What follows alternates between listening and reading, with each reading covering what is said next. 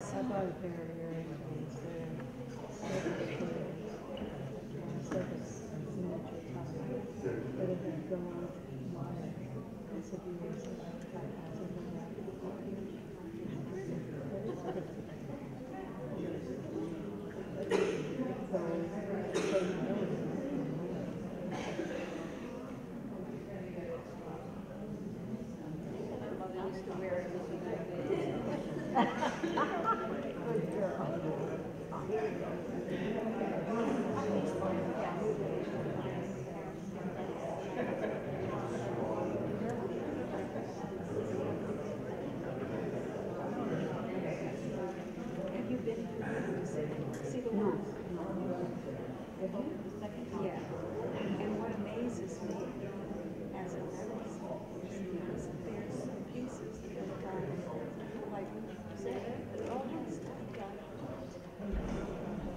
'Cause steel is worked hot, whereas non-ferrous metals can be worked cold.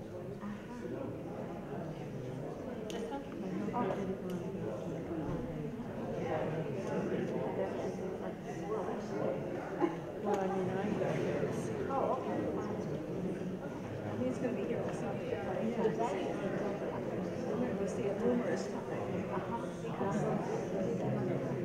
every time I go back, I see something different. Yeah.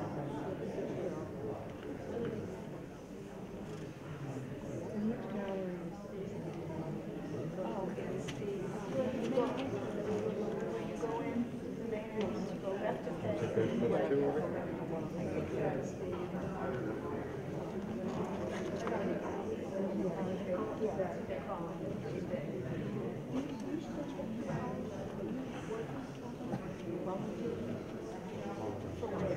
Here? No. I volunteer for Garden Club and ABC individually. And then sell stuff on the best stuff. Good afternoon, everyone. Can you hear me? Okay. Now, can you hear me? Great. Good afternoon. My name is Kathy Morris. I am the Sylvia and Leonard Marks Director of Collections and Exhibitions, and also the Curator of Decorative Arts here at the Clark. And I am the curator of one of our summer exhibitions, The Art of Iron, objects from the Musée Le Secq de Tournelles, Rouen, Normandy, which I'm going to give you an overview of this afternoon. So thank you very much for coming on this rather gloomy Sunday. And I'm going to talk about an exhibition that in my mind is really all about light. So I'll have to channel those beautiful light-filled summer days we've been enjoying this past week. And here you have in the first slide just a glimpse of the installation of the exhibition, which I hope that some of you have already seen. And if you haven't seen it, I hope that you'll go to the galleries after my discussion to see the exhibition in the Michael Conforti Pavilion. So just a reminder before I start, there are emergency exits marked with the green signs. Hopefully we won't need them. But without further ado, I'm going to tell you a little bit about the exhibition, how it came to be, the collection that it's drawn from, and some of the objects that are in the exhibition. And I'm going to start by talking about the collectors who put this collection together, because all of the works from the museum, from the exhibition, all come from the same museum in France, in Rouen, in Normandy. It is a museum dedicated to wrought iron. The museum, the Musée Le Secq de Tournelles, has some 16,000 pieces of wrought iron, historical wrought iron, and I'll talk a little bit more about that. And it was put together by a father and son pair of collectors whose names, they have the same name, which in some ways is confusing and in some ways makes it easy, but their names were Le Secq de Tournelles. The father, and here you see him in a rather interesting photograph on the left, looking very dapper. He was an artist, Henri Le Secq de Tournelles. He was a painter, trained as a painter, and he became one of the first photographers when photography was a new medium in France. He lived in Paris.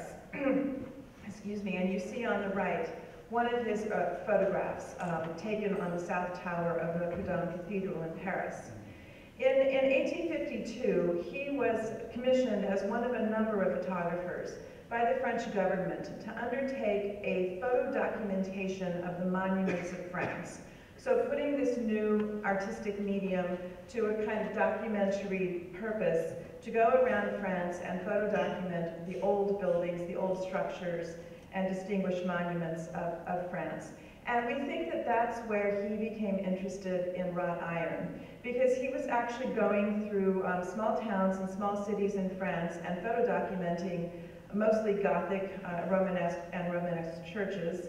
And he seems to have become very interested in the wrought iron that was used to decorate those old structures. And at the same time that he was starting to get interested in this material, keep in mind that this is a moment when the city of Paris begins to be radically transformed and modernized itself in the late 19th century under the direction of Baron Haussmann.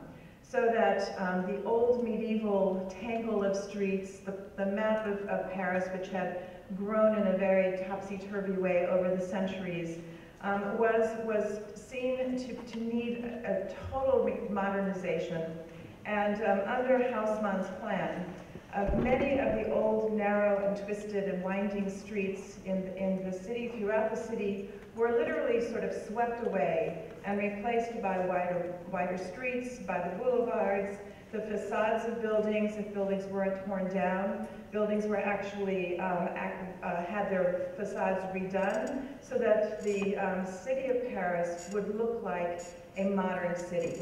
And you see on the right here, before and current photograph of the same street in Paris, where you can see the former sort of small rows of buildings that were torn down and the street widened and regularized, and this happened all over the city.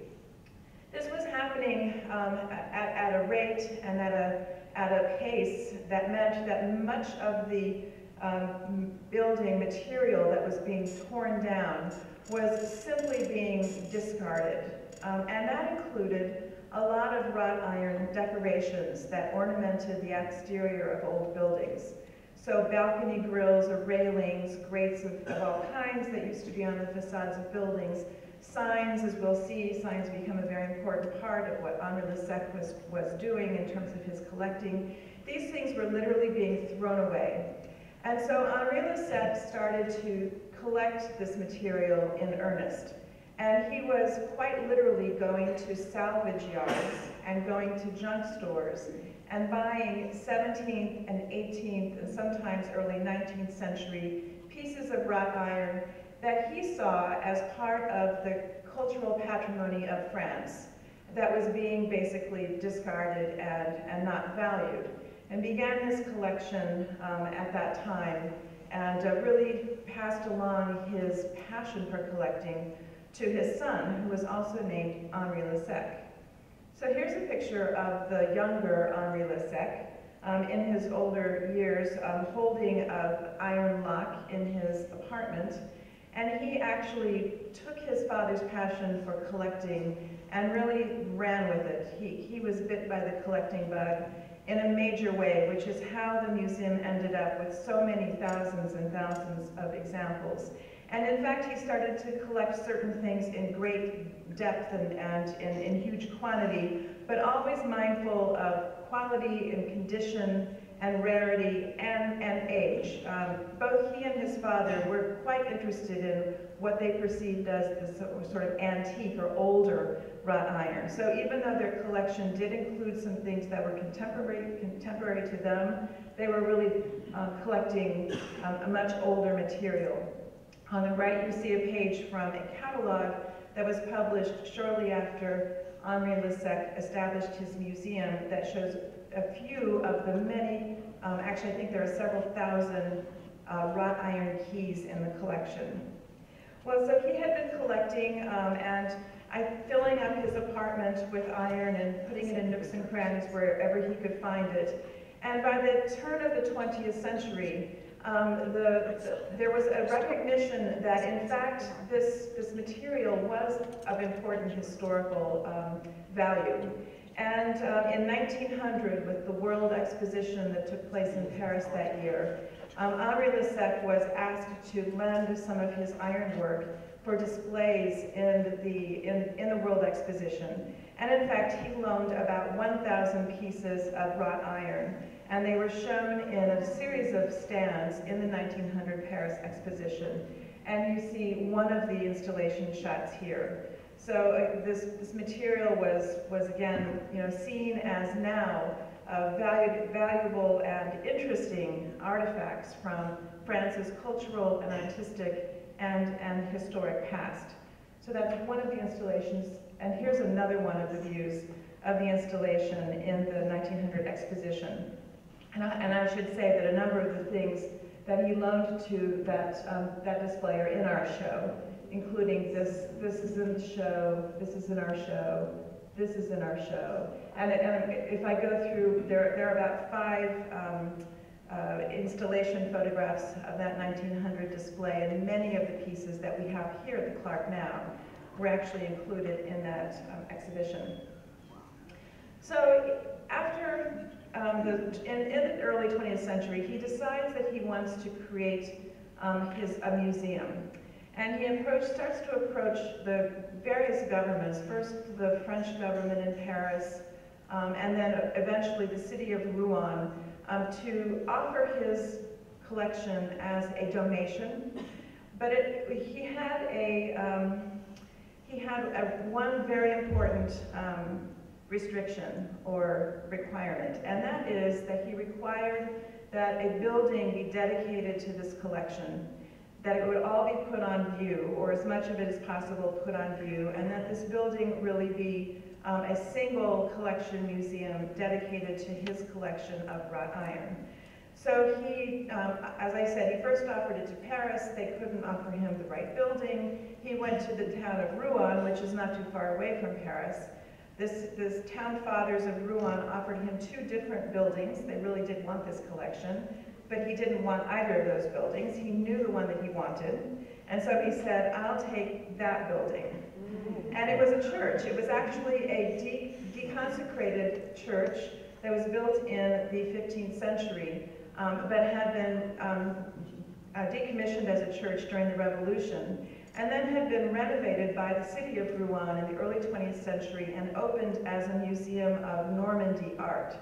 And so he saw, I think he must have seen some kind of a real affinity between the architecture of this building and his collection, because he said to the people in Rouen, that's the building that I want for the Museum of Iron. And so they took all of the other art out, they moved it elsewhere, and in fact, the Musée Le Secq de Tournelles opened in Rouen in 1921 in this building where it still exists today.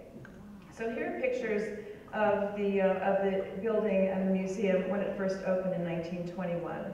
You see Henri Le Secq, he's right here on the opening day of the installation, and here is an early interior view of this collection and the installation, which he himself, Henri Le Secq, organized. So I first went to this museum about 10 years ago. I was in Rouen on other business, and I kind of wandered into it. And over the years, the displays have become more and more dense, I would say. And to go into this old church building now and to see this collection of ironwork is truly a staggering experience. So here's one view of the interior of the museum in Rouen. This actually makes it look very ordered. I'll show you another view in a minute that gives you more of a sense of what it's actually like to experience this old collection of iron in this Gothic building. It's really an unforgettable experience. The material is not displayed in any kind of truly thematic way or chronological way, although there are things that are grouped together, particularly small things are grouped together in cases. But the ironwork covers the interior of this Gothic church from the floor to the ceiling and in nooks and crannies, so that as you explore the building, you just see iron everywhere. And it's really a wonderful experience. It's kind of an unforgettable, sort of magical, sort of stumbling upon all of these treasures and material that, you know, I think for a lot of people is just sort of unfamiliar. It's really a wonderful, wonderful experience. And going there and seeing it the way it is installed has always kind of stuck with me as one of those just great museum experiences that you can have in this world. So, why did we do an exhibition, a part of this collection here at the Clark? Well, we've done exhibitions a few times in the Michael Conforti Pavilion, and this is an installation view of the first one we did in the summer of 2014, which was dedicated to a collection of ancient Chinese bronzes that came from the Shanghai Museum. And then last year, you might remember that we used it again for an exhibition, and we had our Picasso exhibition in that Conforti Pavilion. But in order to show the Picasso paintings and prints that were part of that exhibition, we had to do several things. We had to build a complete building inside the building. So we had to create the lighting conditions that were acceptable for paintings and works on paper. And not only did we build all of these walls that completely blocked off the views inside and outside the pavilion, we even put these screens halfway down those windows, because even these walls didn't quite go to the ceiling, and the light coming over those walls without putting the screens down was just putting too much light on the works of art. So after that experience, we were talking about finding other projects that we could do in that space, as wonderful as the Picasso show was, and it was a great exhibition. But we wanted to do other projects in that space that didn't have light restrictions. And one of the great things about metalwork is that, for the most part, it doesn't have any light restrictions. So we started to think about, where could we find a group of metalwork that would do well in this beautiful Ando designed pavilion. And my colleagues and I thought about the Musée Le Secq de Tournelles and their amazing collection of wrought iron. And also about the idea of doing something with the wrought iron collection from Rouen that is similar in some ways to the display approach that you find in the museum in France, but also unique because it rather than putting this old material in an even older Gothic building, we're taking this old material and putting it in a very modernist building, a 21st century building, and liked the idea of trying to capture something of the excitement of running across this material, but doing it within the Ando building and that really beautiful architecture with all of those incredible views through the glass windows of the space. So that was the sort of the goal. So about a year ago, I went back to the Musée Le Secq, and I had a great task in front of me, and that was to construct a checklist of objects for an exhibition to be shown here at the Clark in the Conforti Pavilion. So again, their collection has some 16,000 pieces total in it. I think in the display at the museum itself, there are over 4,000 things on view. And in the Conforti Pavilion, the exhibition that we have today, there are 36 objects. So that's quite a selection and a kind of a culling. So, you know, it was really kind of a wonderful experience. I have to say that my colleagues at the museum in Rouen could not have been nicer. They couldn't have been more generous. There was only one work that they said, basically, don't even think about asking to borrow that because it's so fragile and it's like they're one of their oldest things. But otherwise, I was basically walking through this wonderful museum and saying, wow, wouldn't it be great to have that piece and that piece? And actually, if you look at this installation shot that I've shown once already, you can see a number of the things here that are actually in our show. So we have this shoe sign, we have this sign, and I'll talk a little bit more about the signs and different things in a moment. We have, this is a lockbox that's in our collection. We have a number of other things that are, you can sort of get glimpses of in these photographs. This key is in our exhibition. This, one of their sort of signature objects, is in our exhibition. This grill. I walked through the museum with their staff and basically was taking notes and about the things that I thought would go well in our exhibition. And again, they were extremely generous with us. I mean, some of the things that are in the Concordia Pavilion now are actually the sort of signature pieces of their museum. So we were very fortunate to be able to really create a checklist that was tailor-made for the idea I had of what we could do in our own space. But then we needed to do something within the Concordia Pavilion to actually install these works, because even though we weren't going to build entire wall structures as we did for the Picasso show, if you look at the floor plan of the Concordia Pavilion, there basically are no hanging walls. I mean, most of the walls, these are the glass windows. That's glass. These are obviously glass in the door. So there are very few walls where you could actually hang art of any kind in any way. And so we had a wonderful sort of opportunity to take the space and mold it for this project. And I reached out to a designer that we had worked with before, a man named Jared Beck, and there he is. We worked with him on the 2016 installation up at the Lunder Center called Sensing Place. And I knew he's an artist himself, he's a sculptor, he's a very, very brilliant designer. And I knew that if I gave him this material and gave him the sort of charge to think about installing this material in a way that celebrated the architecture of the Concordia Pavilion and also sort of set off these wonderful old objects, that he would come up with something really exciting. I wasn't ready really for what he showed us when he came up with his plan, because he showed us this plan, and when I shared this with my colleagues who are in charge of fabrication here, Paul Dion, who some of you may know, I think he put his head in his hands and he was just like, oh my God, because as it turns out, when you walk through the installation, if you pay attention and look at it, you will see that there is barely a right angle in the entire fabrication design. But that was what was so exciting about it, and Paul agreed with me too. I mean, we all found this to be just a really kind of a design that responded to the material and also energizes the Concordia Pavilion in a certain way. And actually, Jared's inspiration came from the material itself. It came from the idea that many of the things in this exhibition were being salvaged from the old streets of Paris.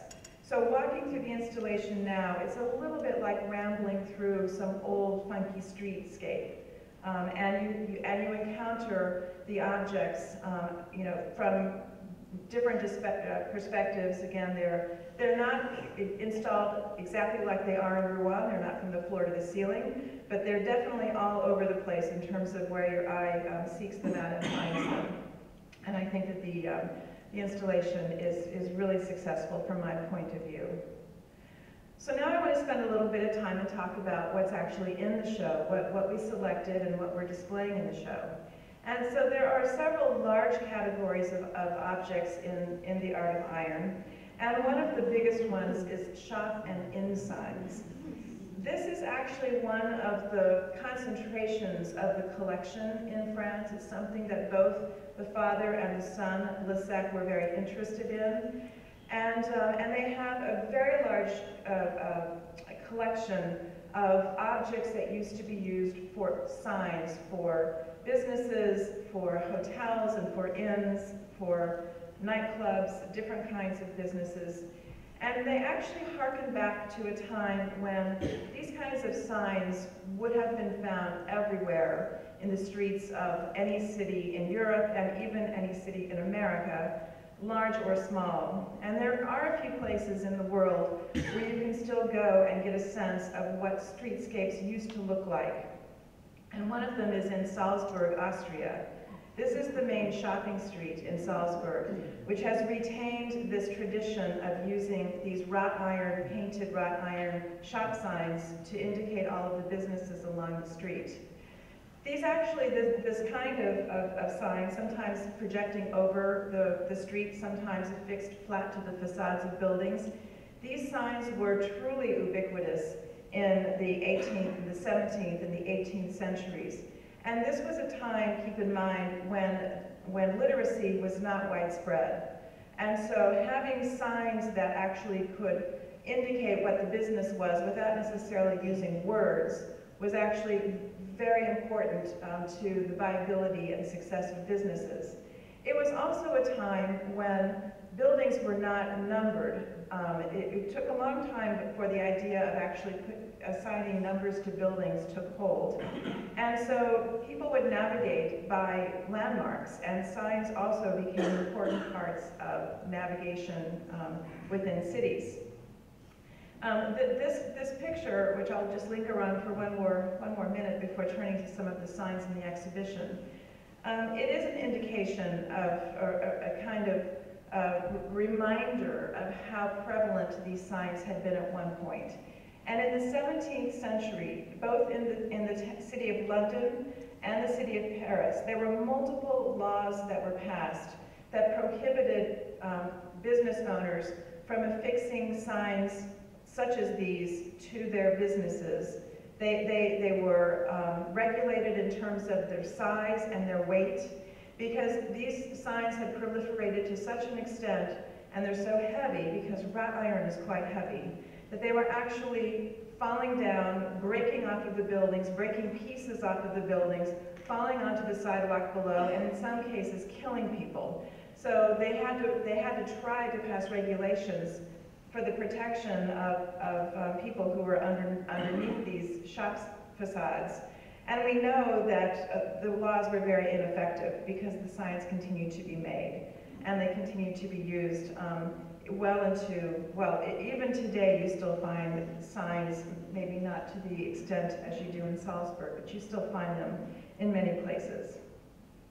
So here are some of the signs that are in our exhibition, and we really tried to make a selection of different kinds of signs, and signs that do their work, sometimes in very clear and obvious ways, and sometimes in ways that may have been obvious at the time that the sign was in use, but are not so obvious to us now.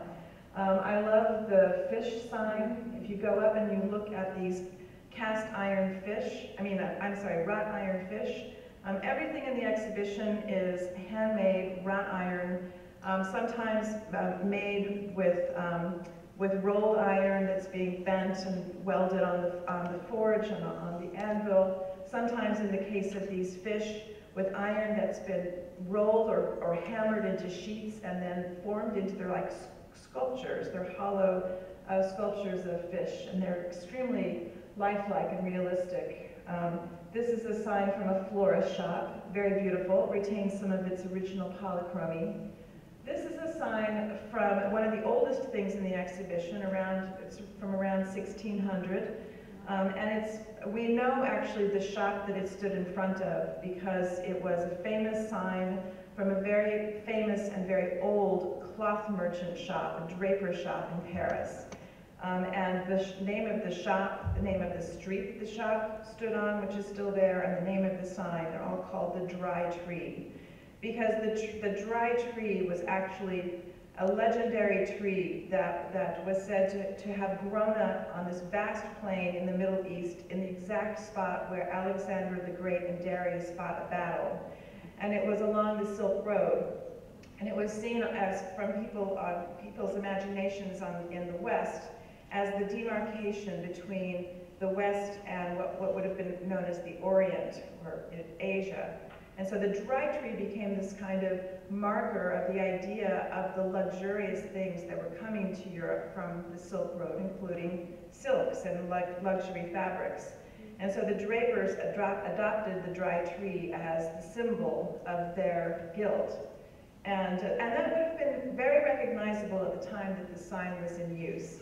And there are still a few things that we recognize when we see a sign that we may not even really remember where the reference came from, but think of the sort of striped barber pole that denotes a barber shop. And we see that and we know what it means. And the same thing would have been true of a form like that. And another wonderful sign from an inn called the Golden Axe. And you have an axe here that's gilded. And this does have a few words on it, à l'âge d'or, the golden H, but the word, for the French word H also sounds like the word for axe, so it's kind of a play on words. Another, sign, we're not actually sure what this bracket would have been used for. It is a bracket with a dragon perching on the top of it. And what I mean by bracket is that this, with its structure, could have been affixed to a facade to hang over a building, or it could have been affixed to hang perhaps a lantern. Something hung from this loop, and we don't know what. But we do know who made this amazing work. It's one of the few things in the exhibition that's actually signed. And that's an interesting note about the materials in this exhibition are mostly made by anonymous master craftsmen. These were made by ironsmiths at the very top of their craft and of their trade, but they weren't necessarily thought of as artists, and they usually did not sign their works. The only things in the exhibition that are signed are this dragon and then a few of the locks, and a few of the sort of technical objects, and I'll show you some pictures of those in a moment. But this one was signed actually by the fabricator, so we know that it's made by this man, Pierre Boulanger. He was actually a very, very successful ironsmith in the mid-19th century. He was working on the renovations of Notre Dame Cathedral that were going on at the time, working under the architect Viollet-le-Duc. And Pierre Boulanger was responsible for the strap work on the main portals of Notre Dame. So you look at these beautiful doors and you think, that these are 12th century, but they're not. They're mid-19th century because they were in such bad repair that Pierre Boulanger sort of studied what the original designs looked like and then replicated them. So he was thinking about the Gothic when he created this wonderful dragon. Another sign in the exhibition is this sign called "At the Armed Man," L'Homme Armé, and it's another example of a sign where we actually know where it originally stood and the shop that it stood above, because we have a picture of it hanging above this wine business in a photograph that was taken by the photographer Eugène Atget right around the turn of the century. And it must have been taken right around the time that this business went out of business, and the sign was salvaged by Henri Le Secq for his collection, because also in 1900, so this photograph is thought to have been taken right around 1900, but also later that year, this sign shows up in the 1900 World Exposition. So there it is again on a page in the catalog, and you can see that sign in our show. Just a few other signs. The fabulous bat, probably a cabaret sign. This sign from a piece of cut rolled iron. We have no idea what kind of business it was for, but I love this 18th century sort of conception of a crowned dolphin with his kind of toothy grin. And I knew that I had to have him for our exhibition. And then another sign that's more like a sculpture, this sort of bull that's painted white. And many of these things would have originally been painted. Iron has to have its surface protected because it rusts. And so many of these things were gilded or they were painted, sometimes very bright colors. And some of them still retain parts of those, the original polychromy and surface color. So just a quick view of how we have a few of those things installed in the show. Then we also have a big selection, or a selection of gates and grills. And this is another part of the collection at the Musée Le Secq in Rouen that is extremely rich and very large. And I really loved the idea of bringing a lot of gates and grills into the Conforti Pavilion, in part because I started to think about an object like this beautiful gate that's in our gate door that's in our exhibition, and how in the 18th century when it was made, it actually fulfilled some of the same functions that the curtain wall of glass in the Conforti Pavilion functions today. So it kept out intruders, and it let in air and light. And while the curtain glass doesn't let in air, it certainly lets in the light and it keeps things out. So I was thinking about how these old architectural motifs have been overtaken by modern materials, modern construction materials. And in fact, that's one of the reasons why these things were being discarded even in the 19th century in such numbers. They were outmoded in some ways. They were being replaced by other materials.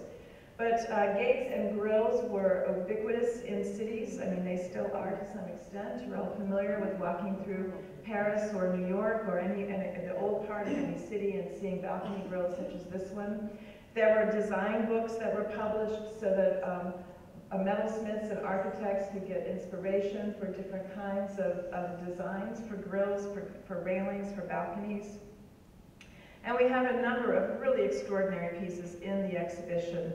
Again, sort of handpicked from the Musée Le Secc's collection, such as this beautiful transom grill from a Belgian building. Again, we don't know exactly which building this came from. It must have been very grand, given the size of the transom.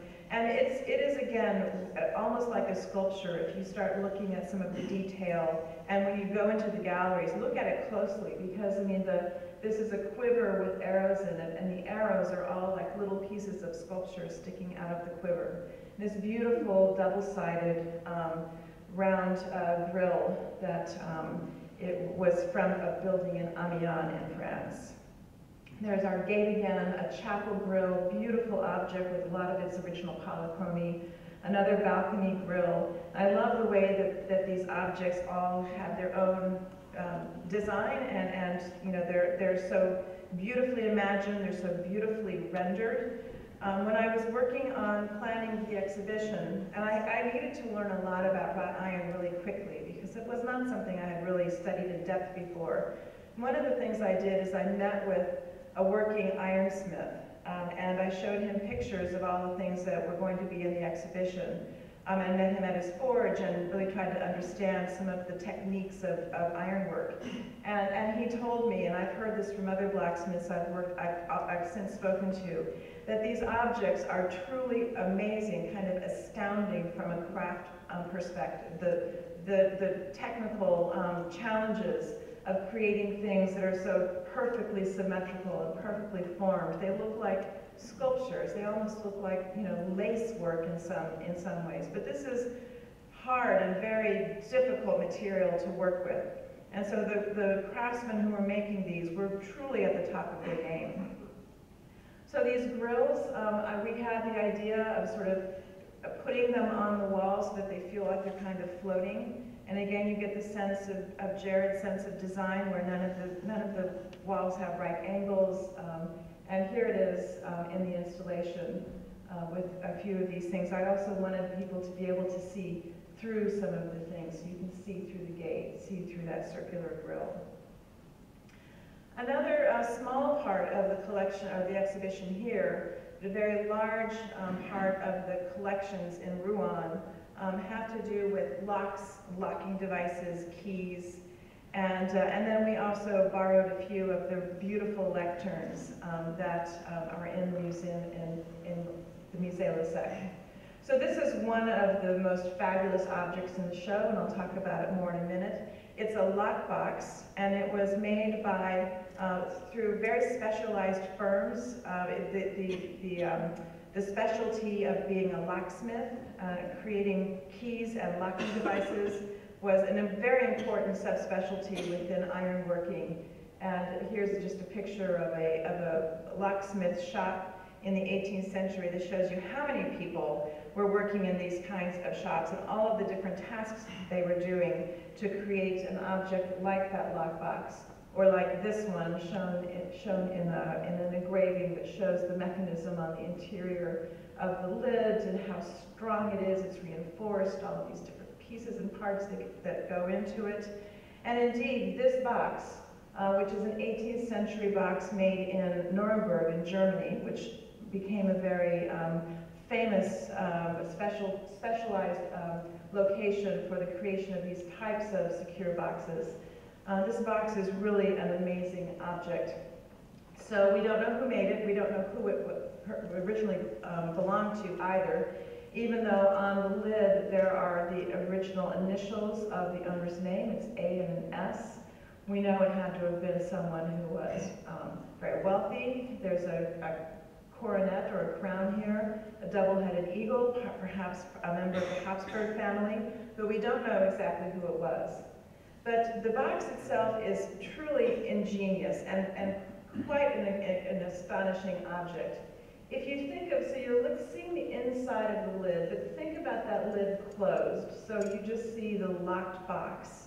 You would probably think that, and you're meant to think, that this is where you put the key in to open the box.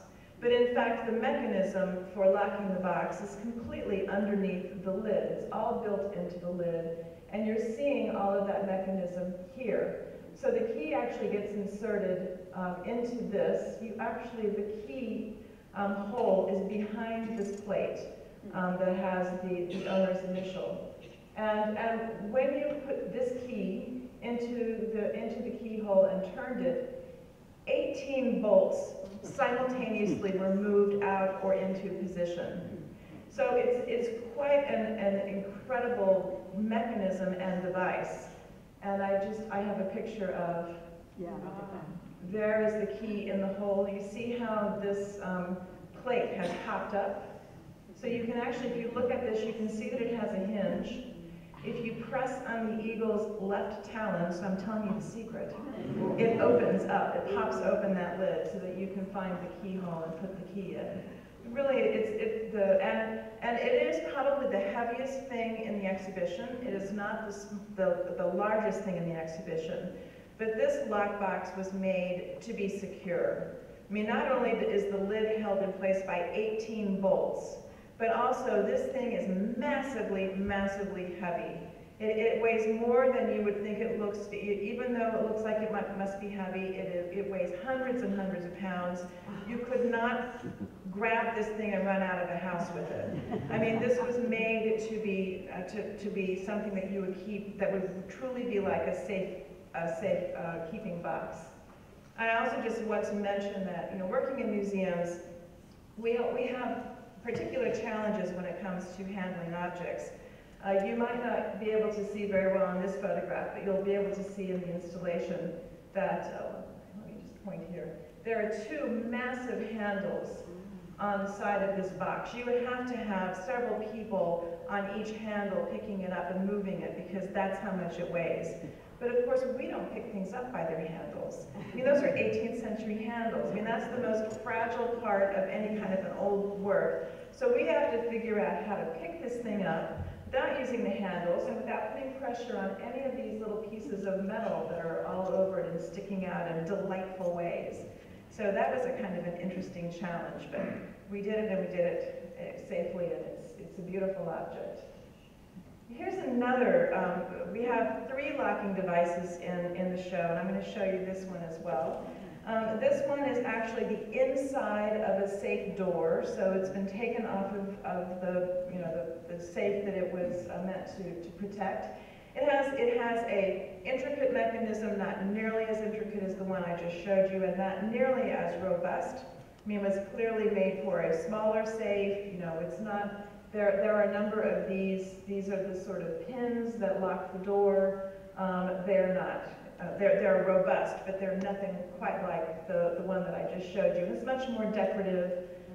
It has a lot of decorative brass on it as well as the iron. But the fascinating thing about this safe is that you probably already spotted it. It has a pistol mounted to it. This is an 18th century English pistol by the manufacturer Wilson. It's a French, the door itself is French. And the way that the pistol is mounted, you can see that the trigger is next to this little slotted thing. The way that the mechanism of the safe door worked, it was designed so that on the outside of the safe door, again, you're trying to figure out like where does the key go in, where does the hole, how do you open this door? And there are different sort of possibilities, I guess you would say. If you tamper with this door and you don't know what you're doing, the mechanism was designed to discharge the pistol. So the pistol would fire. Now it wouldn't kill you because you're standing on the other side of the door, like looking at it, and the pistol would be firing straight to the side. But it's like, it's an alarm. It's like it's an intruder alarm. And it probably would scare you to death. It wouldn't shoot you, but it certainly would cause you some alarm, I think. And just one quick thing about this safe door. I really spent a lot of time trying to find other things like it, or we actually found some examples of safes that had pistols actually built into the mechanism, not just attached, but actually as that would actually would have shot you if you had tried to tamper with it. But this one just seemed like that. They took this English pistol and they attached it to this mechanism. I was really intrigued to see if I could find other similar things, which actually never did. And I was at the Winter Antique Show in New York, and I went into the booth of a very well-known firearms dealer, antique firearms dealer, and showed him pictures of this, and all he could tell me was, wow, I've never seen one like that before. So I didn't get very far in trying to find other things that were similar, but I loved the idea of this sort of alarm built into the safe door. And we have the two lecterns that I pointed out that had been in the 1900 exposition that are here at the Clark in the installation. Incredible objects, and this one in particular, this is probably the biggest thing in the show. It's one of the heaviest things in the show. It is massive. It's massive in terms of the amount of metal that has in it. It's incredible in terms of its level of craftsmanship and design and quality of manufacture. And these perfectly symmetrical scrolling feet, each one of them exactly like the others, made out of massive pieces of iron that have been bent into shape by the metalsmiths. I mean, a truly spectacular object, and a huge thing.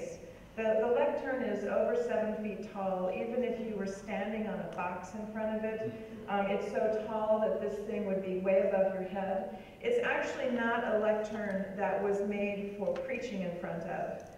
Or speaking in front of. It was really, I think it was made to hold one of those giant choral books that you've probably seen in museums and libraries around the world, so that a choir could be reading music from a distance in a chapel or in a church with this wonderful lectern. So there are those two objects as they are in the exhibition. So we put this box in a case, but you can see through both sides. You can see the front and the back.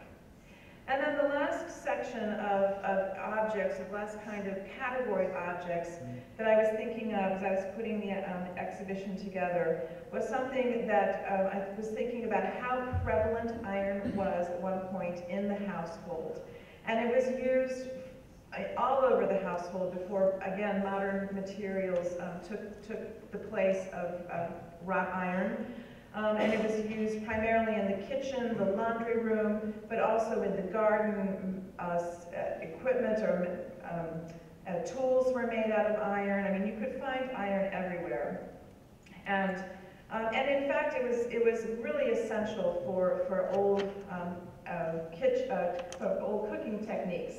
And for many, many centuries, this type of device was necessary for any kind of cooking. So it is a pot hook with a ratchet so that you can hold this pot higher or lower from the fire. This is a massive pot that this guy is cooking from. This is from a 12th century Bible, and this is from a 16th century painting, but you can see the same kind of device that's hanging in that old fireplace back there. I mean, everybody cooked over open fires until well into the late 18th and early 19th century, which is when the first sort of closed stoves, the sort of pre-runner of the modern stove, took place. So here in the 18th century, you see this woman is still cooking over an open fire. She's got a massive wrought iron pot in there. She's using a wrought iron spoon. She actually is using a rotisserie that's being powered by her little dog. Not sure how realistic that is, but it's a nice idea. And this is what eventually the fireplace, right, gets filled in by the stove. That is the stove in Sir John Soane's Museum in London. It's one of the earliest closed range stoves. That's the precursor of what we use today. But as I said, up until then, everybody was cooking over open fires. And so objects like this, again, the pot hook with the cooking pot, were necessary for every household. And in fact, they were very often given the pot hooks and the pots themselves, very often made as wedding presents because it was such an essential, like, you're starting a new household, you need one of these. And so this one actually, the pot, this pot is cast iron. It's the only cast iron thing in the show. But the pot, it has a dedication on it for the couple and the year that they were married. So we know that it was given to a couple as a wedding present. And this sort of intriguing object is a coffee mill or spice mill made in the French city of Saint-Étienne, which became a kind of a locus of the manufacture of these kind of specialized mill devices, done at a time when coffee is a very expensive commodity. So you would have something that was really quite wonderful and quite expensive itself to grind your very exotic coffee. So we have an example of that in the exhibition. From the garden, we have a fantastic water spout in the form of a snake that was part of a garden in a chateau outside of Paris. One of my favorite objects in the exhibition, and I love looking at this piece and thinking about how it was made, is from the middle of the 17th century. It's so simple, but it's so convincing and compelling. You know, a long bar of iron that's been shaped and twisted and made, you know, wider at the front and narrower till it gets to the little curlicue of the snake's tail. Then it has to be rounded. It has to be, the surface is all worked over to give it the sense of snakeskin. And the front of the iron bar has been sort of pried open to create a mouth and to create snake's teeth. And it really has a lot of personality. And there would have been, at the very back of his head, a pipe could have been inserted with an opening in his mouth for water to squirt out of. And so we have him installed on a bench. He's actually slithering toward the water feature. He's trying to get away, but we won't let him. But these are also two more signs in the show, beautiful things. And then finally, the last two things I want to show you from the show are kind of intriguing objects as well that would have been made not for use in the house, but in the yard, so to speak, or with animals. On the left is a dog collar. We have two dog collars in the exhibition. Again, these are massively heavy things, I mean, in terms of what they are. They would have been made for very strong dogs that no doubt have been trained to defend property. And the spikes that stick out from the dog's neck are there to protect the dog itself from any kind of attack. But you can just imagine the sort of strength and ferocity of a dog that would wear a collar like this. And then on the other hand, the other object is one of the most intriguing things in the show. It is a bear muzzle. And it's a very interesting, very strange object. I spent a lot of time reading and researching bear muzzles. Again, not something I ever really thought about before. And the whole history of training bears to perform tricks. And you know, the sort of tradition of the dancing bear, which has really died out because of modern laws against animal cruelty and understanding of the cruelty, really, of this tradition. But it used to be very, very common. And I have to tell you that I've spent a lot of time thinking about this particular bear muzzle. It's a really interesting object. When you see it in the exhibition, if you look at this little finial at the top, which would have been up on the bear's forehead, it's in the shape of the little monster's head. And to see that, you would have to be really close to the bear. And the other thing that's really intriguing to me about this is kind of like a, you know, it's on a hinge, so it's hinged so it could be strapped tight to the bear's head. doubtless these kinds of little all of these flanges were used to strap the device to the bear. But nevertheless, this is a relatively fragile thing, a relatively light thing, and not a very robust thing to be restraining a creature like a bear. And I did find some images of bears who are being restrained with different kinds of devices as they're performing for the public. So if you look at this bear, this is from the late 19th century, I think, he actually, this is the kind of muzzle I found more and more examples of. It's kind of like concentric rings, again of iron, very commonly made of iron. This is very strong, to hold the bear's mouth completely shut. So it's like a muzzle, I mean, much more like a muzzle, the kind that we would think of, and probably pretty effective. And I think that any bear worth its salt could have torn this muzzle off of itself in an instant. So it must have been a very tame bear. It must have been made for a bear that truly was used to being around people. So it's a kind of an intriguing object. And just one other little anecdote about the bear muzzle. When I was working on the list and coming home and coming back to Williamstown, sharing it with my colleagues here, and sharing it with Olivier Mellet, our director, and you know, I wasn't sure about the muzzle. It's kind of an unusual object. And Olivier said, "Oh, we must have the bear muzzle." And I said, "But why?" And he said, "Because we have bears on Stone Hill." So here's our bear muzzle. We will not use it during the course of the exhibition, but it reminds us of our own proximity to these animals. And with that, I just want to say, I hope again that you will go to the exhibition and look at these objects again. One of the things I love about the objects is that I think that each one of them has a story to tell. It kind of talks about the way that life was in pre-industrial times. They're beautifully made. They're really evocative objects, the kinds of things that, you know, maybe we don't really look at very carefully when we pass them on the street, but now you really have the opportunity to look at a selection of them, and some of the finest things from this museum in France that they very generously lent to us for the summer. So I'm happy to answer any questions, but I hope that you enjoyed this, and I hope you enjoyed the exhibition. So thank you.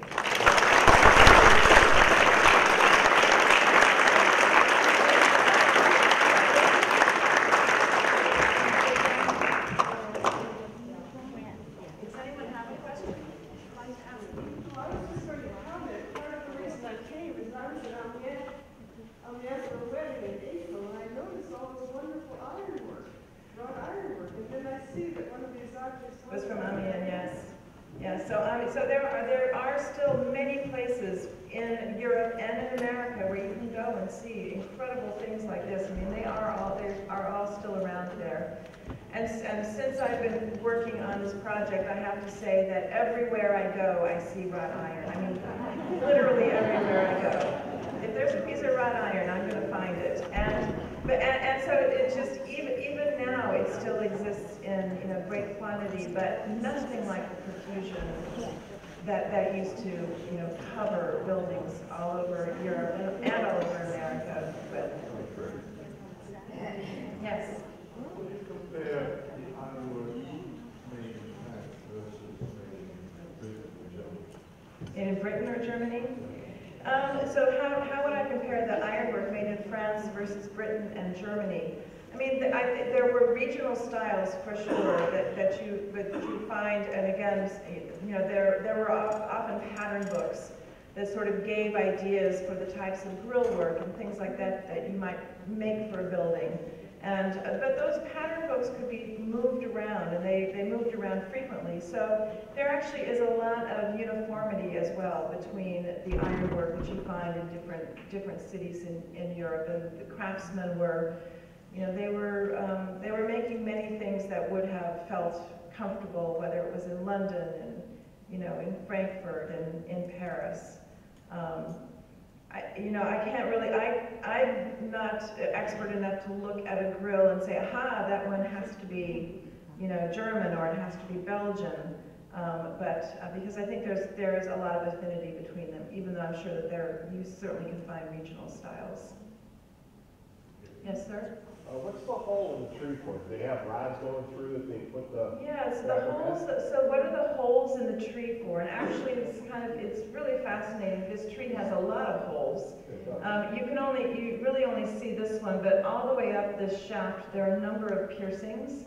There are also several places, and I'm not sure I'm going to be able to find them here. There's one up here. There are several things that are like little fittings that stick up that clearly something stuck onto. And so we don't know what those were used for, but clearly the tree had things hanging from it or displayed on it that were both perhaps tied onto it using these holes or stuck onto these pegs that you find up on it. So it's a fragment of a sign. But this sign has an interesting history because, as I said, we know where it stood. It stood on a street in the first, in Paris. It's still there. The draper shop that was there had been there for centuries. And it was reported that this sign, which is from around 1600, actually was a replacement for a much older wooden sign that had stood there before. So there's some information that we know about the history of this particular sign, but we don't know exactly what would have been hung on it or from it. Yes, sir?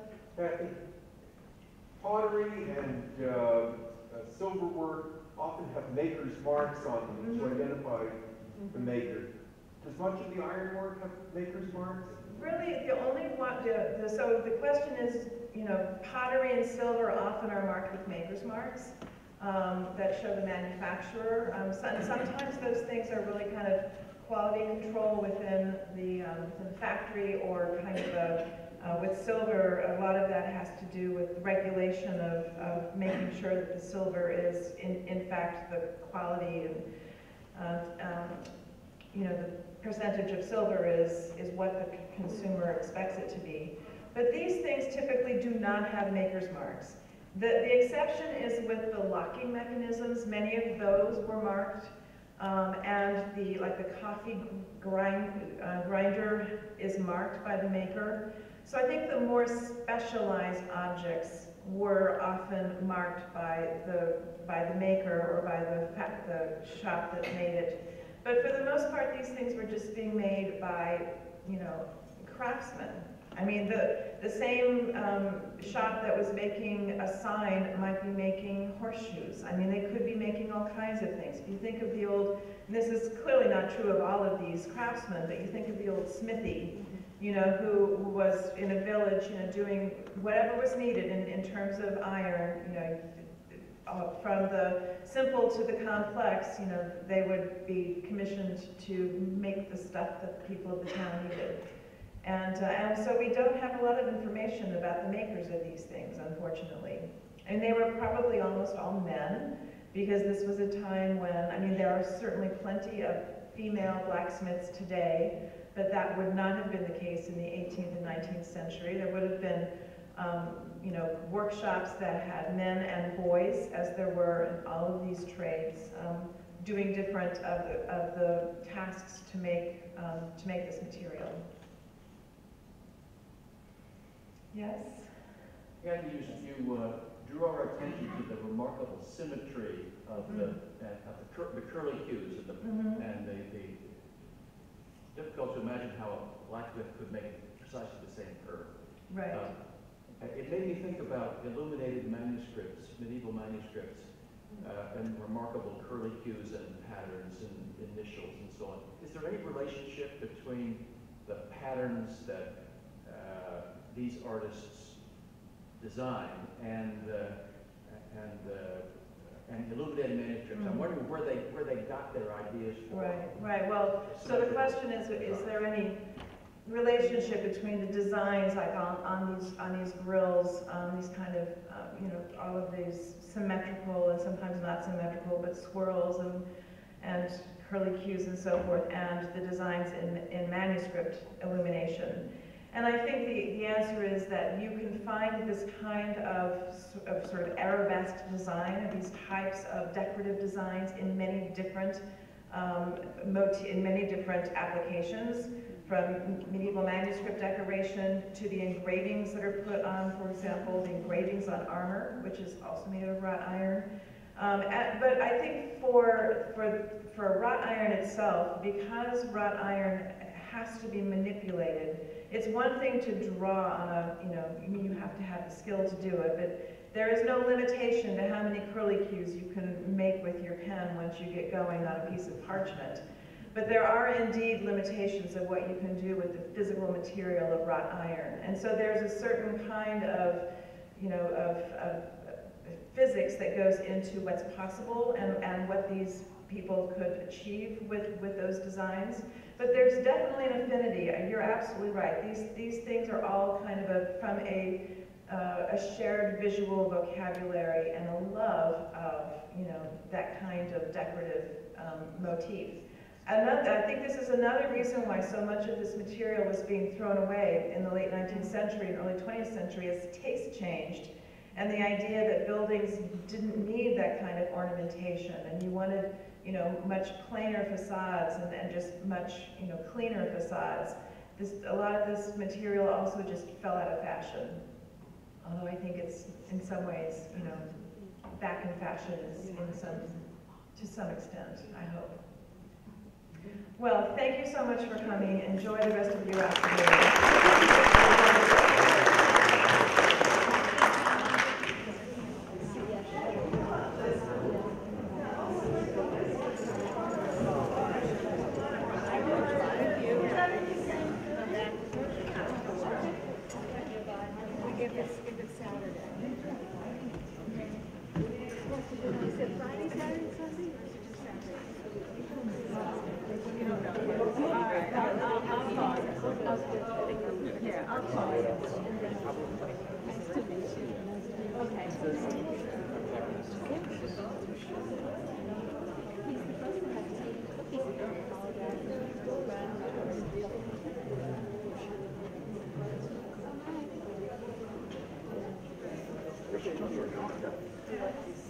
Thank you.